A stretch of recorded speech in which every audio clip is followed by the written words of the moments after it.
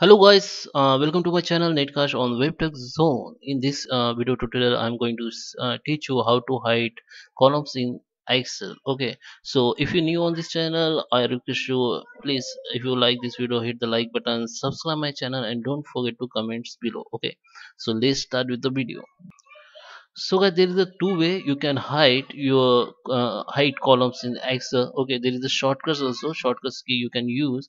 There is no key, but I will show you the shortcuts way to hide the columns in the Excel. You can use it for multiple columns. If you want to hide multiple columns in Excel, you can do this. Okay, so let's start with the video.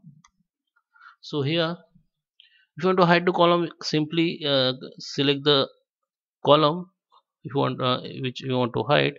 If you want to here hide the multiple column, so simply press the shift and hold it and select the hold all columns that you want to hide. Okay, so I have selected now.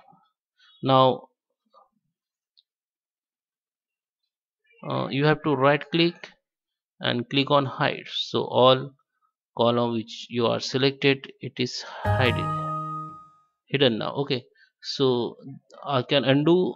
I will going to undo it because I want to show you another way. Okay, have a abcd. Okay, so it is undo. So there is a second way. Simply drag down the columns you want to hide, go to the homes and come to the cell option. In format, find the hide and unhide option, and here you can click on hide. So it is hide now. One second, by mistakenly I select everything. So select you want to hide, go to the cell format, hide. Okay,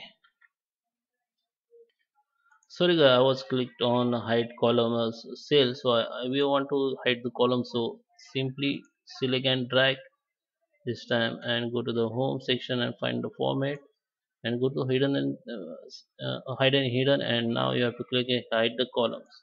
Then it will be hide. We want to unhide it, simply select this, drag and select this, go to the home and format, hide and unhide, and you can unhide the columns. Okay, so that is how you can hide multiple columns in the ones and use a shortcut key and everything. Okay, so that's how you can hide the columns in the Excel. Thank you for watching.